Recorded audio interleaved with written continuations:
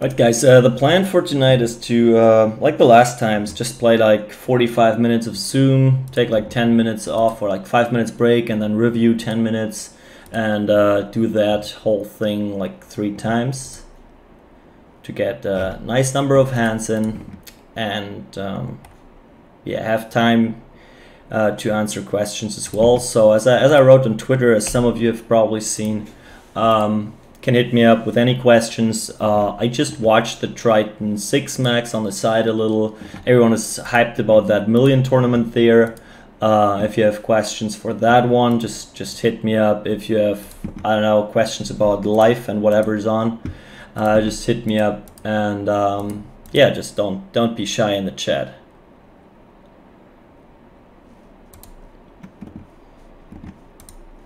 So,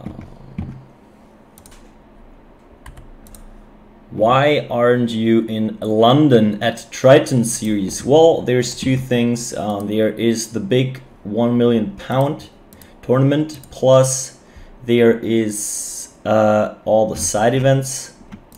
And yeah, I think I want to decide early whether I want to try to get in the million or not.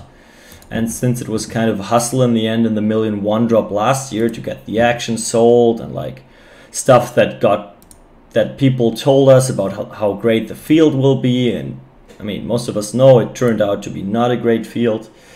Yeah, I just decided pretty early that I won't even try, and I guess it would have been pretty hard for me too, since I'm not like one of those networking specialists like teaming up with all the or like with any of the pros too much. And yeah, I don't know, and I don't even want to know like about all the deals that happen there to get certain people in. And there's definitely lots of let's say negotiating going on. And yeah, that's not. I like playing poker, but it's not. I do not want to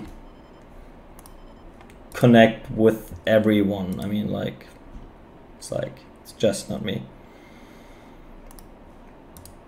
And since it's not an open event, I'd rather skip it and be one of the biggest fans to rail it. And the second part then was about, will I go there for just the... This is an interesting spot here. I think I'll go for the overbet. Will I just go for the side events? And there, yeah, I wasn't sure. I had friends coming over.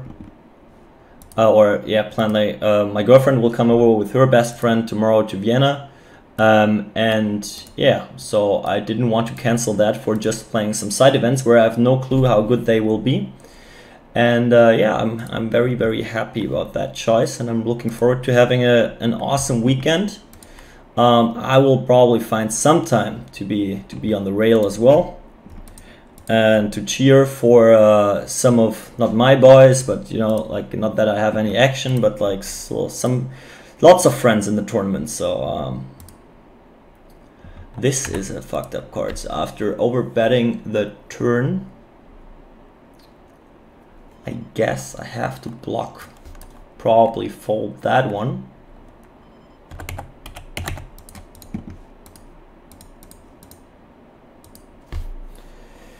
But yeah, that's why I'm not in London.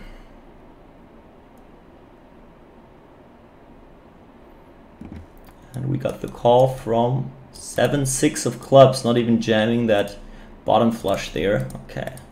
Yeah, I c-bet the flop on the larger side, 3-way, the big blind was in there too. And I overbet the turn like 130%, something like that.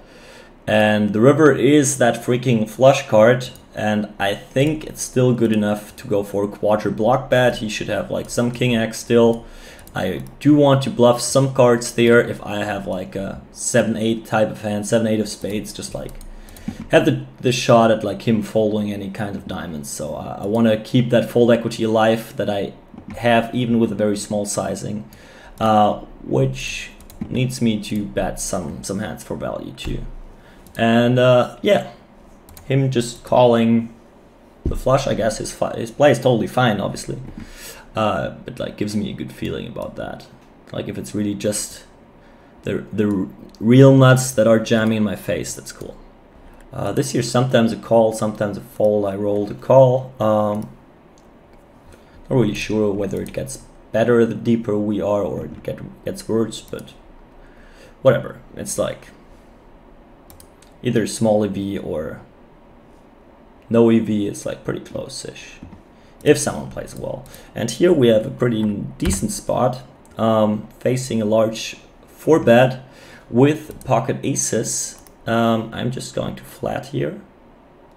Actually, stats wise he looks a little value heavy, but I'm still just flatting my aces here, and this is beautiful flop.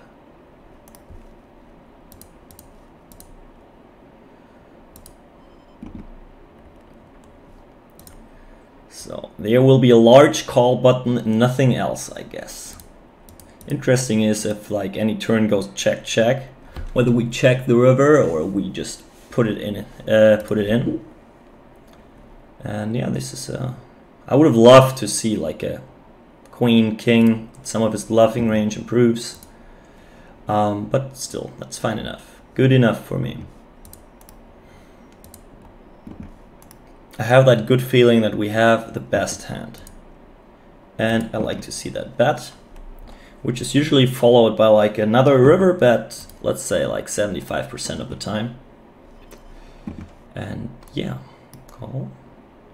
And I guess we still have the best hand.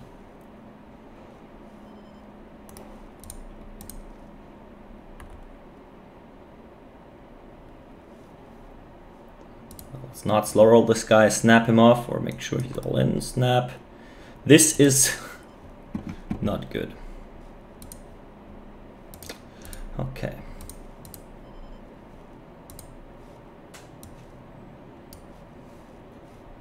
That's a little sad. Ace-2 suited flopping those trips against my aces. I think I can't get away from that hand. So probably some of the Zoom guys playing right now are watching too, so welcome to all of you. Let's have some fun. I'll cold 4-betting those 10s here. That's a little on the thin line, but I'm going for cold 4-bet only, even that deep out of position, and yeah, just forces me to sometimes play pots out of position here, which is fine. Those pocket 10s is more, I guess I can go for a range bet here. The deepness kills the solves I have in my mind a little, since he might have all ace-king offsuits that he is always jamming 100 big steep, which changes the king high boards quite a lot. But still, like those pocket 10s is just checking is not really an option on the flop, since him folding all kinds of ace queen of hearts is a big deal for me. And now we will check it down against his 9-10 of diamonds. That's the plan.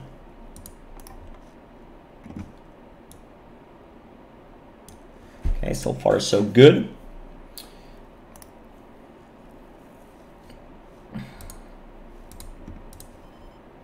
I mean, might be jacks too, or like any weaker king. So, which hands would you bluff? 7-6-4 king with where I had 6-5 suited. Well, something like ace-5 for sure. Something like ace-8 suited. I can't remember positions whether I have ace-8 suited or not.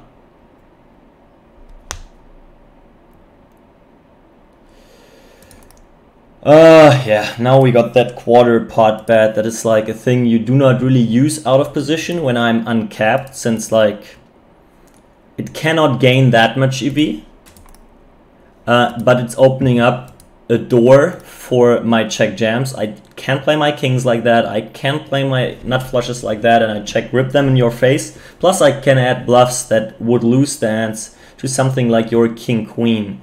So actually I have to call sometimes just to prevent you from bluffing, but my money comes from opening up a check jamming range here.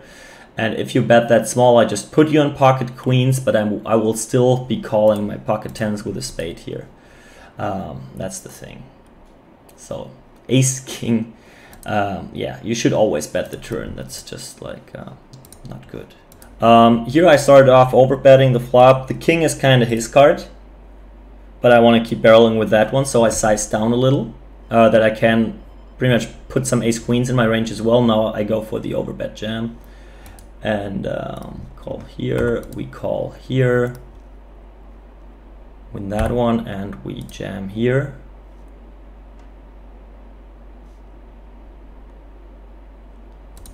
Fair enough, and down here we'll start betting.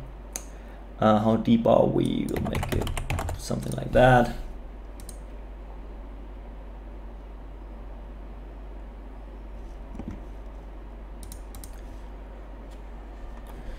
Jesper is with Poker Ambition. I think so. I'm not 100% sure, but I think so, yeah.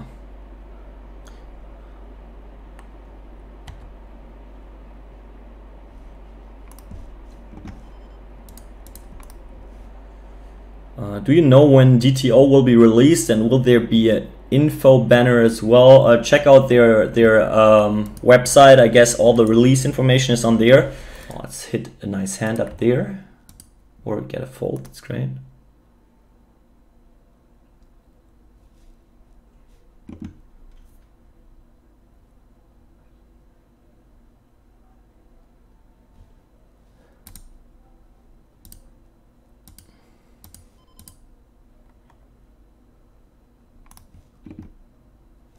And the next interesting spot coming up.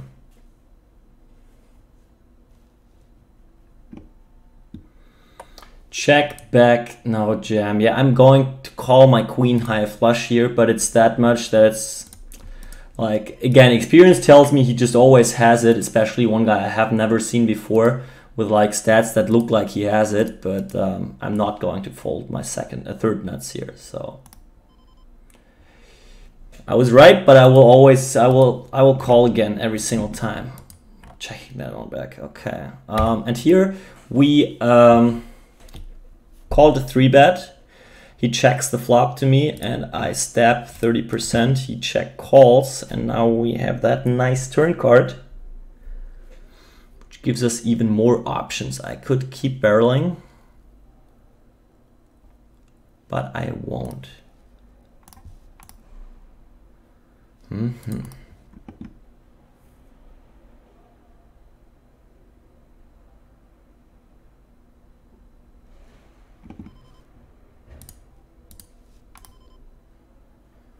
Ace king. Do you see yourself staying in Vienna for a long time? What makes the city so great? The city is awesome. It's like the best city I've ever been to, I would say. It's pretty much the combination of all possibilities that you have, plus it's all very close together, in both, like in the sense of literally being close together, but as well in the sense of being like connected very well. Like the what the fuck? Like check back. If you have your why don't you just barrel turn if you want to get that amount of money in? Like, fuck it. I've had some flushes like that too, so I guess I will just fold my queen. I don't get it. He's watching the stream. Maybe tell me what you had. Just like checking back ace queen, the 18. That doesn't make sense. Like a random ace queen, maybe. Offsuit aces. No, there's like I can't find a bluff. Maybe like the same hand. I call sometimes. Okay, maybe I got bluffed. This is interesting. That raise here. And I mean, I cannot fold, but I think not in good shape, but he can raise ace queen for value. His main raises here shouldn't actually be sets. The main raising range for value should be ace king. Which is never checking back the turn, so I feel really great about it now. And ace 3, yeah, like it's like always a give up, doesn't make sense. I'm going to jam. Fold, so he was just bluffing, that's great. Up here he bets smallish on that flop. And bets super large on the turn, and he's one who I got marked as someone who just always has it, but Unfortunately, he could still have the same hand. And as long as he's value betting the same hand, I'm not folding. Now it's still like that read is not that strong. It just feels like it. His stats speak a different language.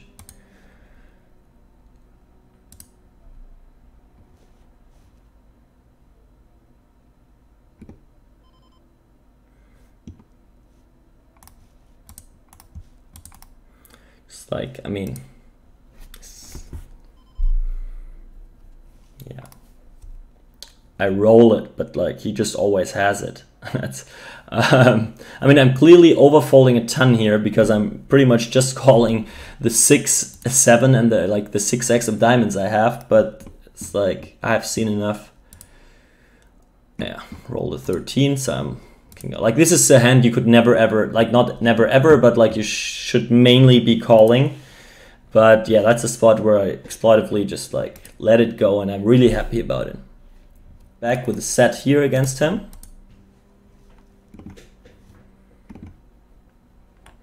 I will sometimes roll a call, sometimes a check raise. This time we roll the call. That's a beautiful card right there. He can barrel so much on it. He hits it quite often, he improves.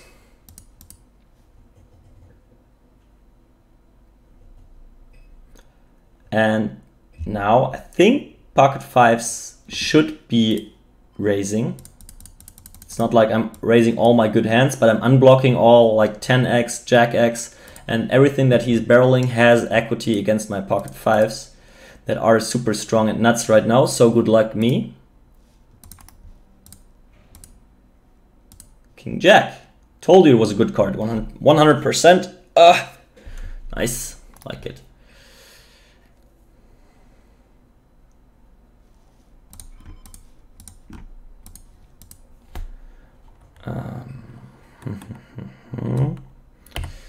Interesting spot. I c-bet the flop. Think I should bet most the turn sometimes, not always. If I have a diamond, it's like a pretty clear bet. I don't have a diamond, that's a little sad. And I rolled a 19 out of 100, so it's a check this time. Which hurts since I obviously probably get most of the pockets to fold that he is, well, he's folding some pre-flop, some on the flop, so it's like, I don't know.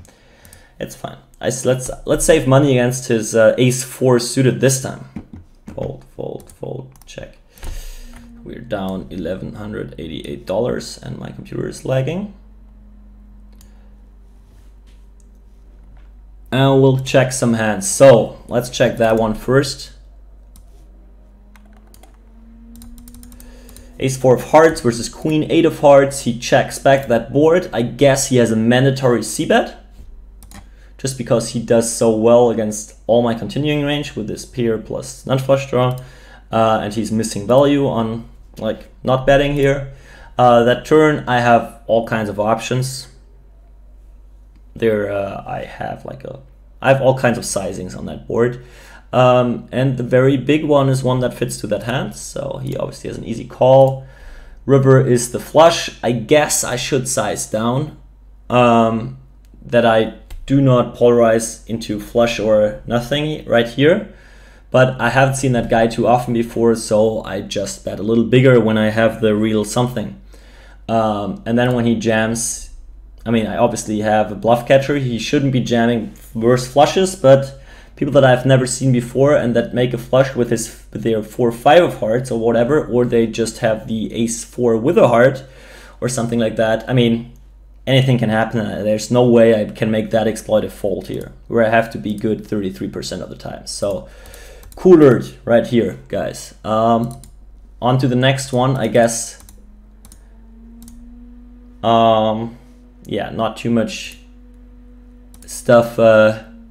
Yeah, talk needed here. He 4-bets, we flat it, which is the standard play, and the highest EV play, he binks it, and yeah. I mean, solve I have ace-2 suited is never a 4-bet there, but it's, I mean, deep suited ace seems reasonable, you know, like I won't blame him for having ace-deuce instead of ace 8 here, you know. So that's all fine. That's just another cooler that happens to me in other spots too. So then we got in kings versus tens. It's fine. That's kind of a cooler for us. Tens, sometimes 4-betting is fine. Sometimes calling is better. Then we have those 5s versus king jack. That's a fine play by him. Any street. Nothing interesting here. That one is pretty interesting.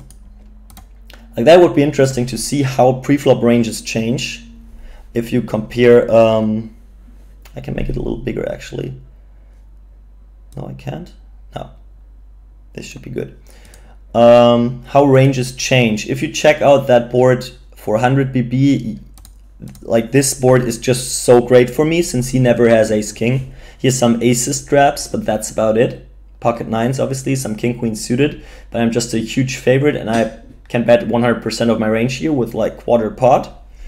A little deeper is more freestyle, and the thing is that he has all kinds of ace king off. Like, would be interesting to know whether he is playing with a 5-bet range or he plays call only, like changes the whole spot quite a lot. So I went for the c-bet, just folding out something is good. I get called by worse that checks down. Like, I was praying for the 9-10 of diamonds. I checked that full blank on the turn, and him checking back ace king does not really make sense in my eyes. Like, he should play for stacks. Obviously, you can say, okay, he has the ace of spades, he doesn't need to protect. If he ever wants to slow play ace king and even raise blank rivers that I might be betting, totally fine. Like, this is really, I mean, I would mainly bet it. Sometimes checking is definitely totally fine. Now he checks and he has like the clearest value of all times, and he goes for that small bet, which is like where I think, like, what is he doing with all his bluffs? Is he always betting those bluffs on the turn and checking that back? Well, then another part of my range is printing. Is he betting his bluffs like that? Well, then I'm printing with my pocket tens. Or, well, what's the thing? This is pretty much the only hand he can bet like that that it makes sense, because how much EV do you want to make with a quarter pot bet in position where you always open up a new street? And I can definitely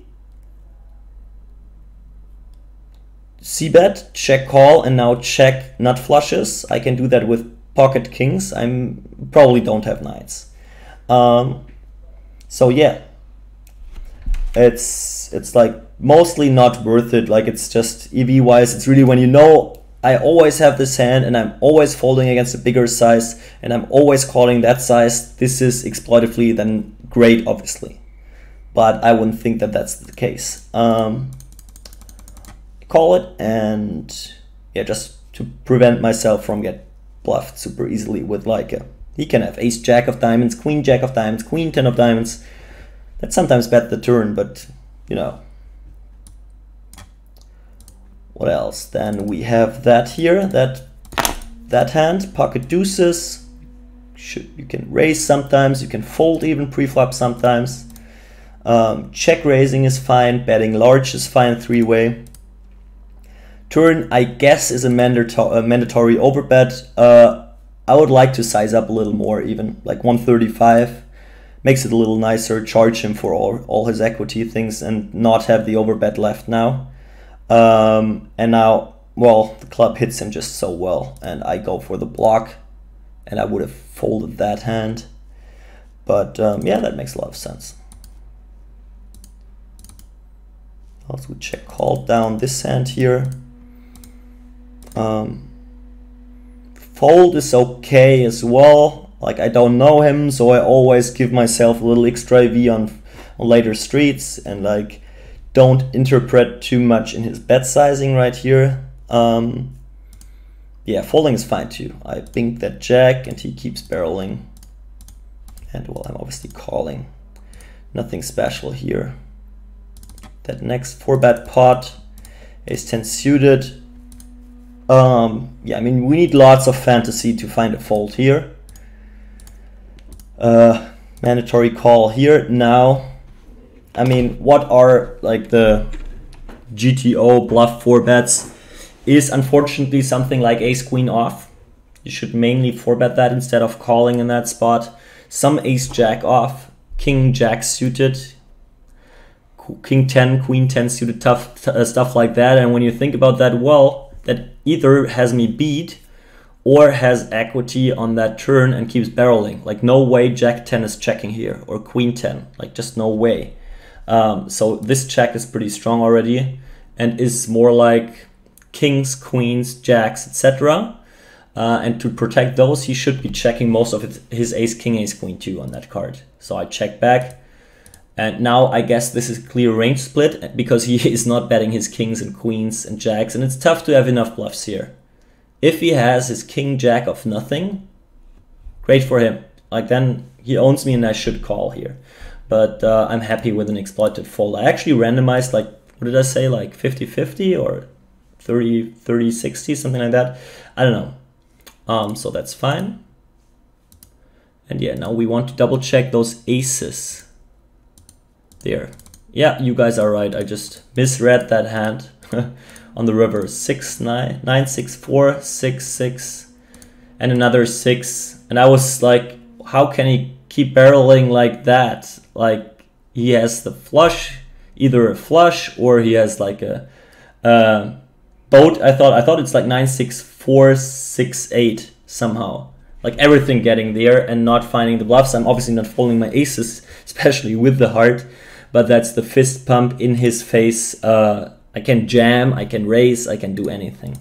Yeah, that was lots of value that I missed there. Okay,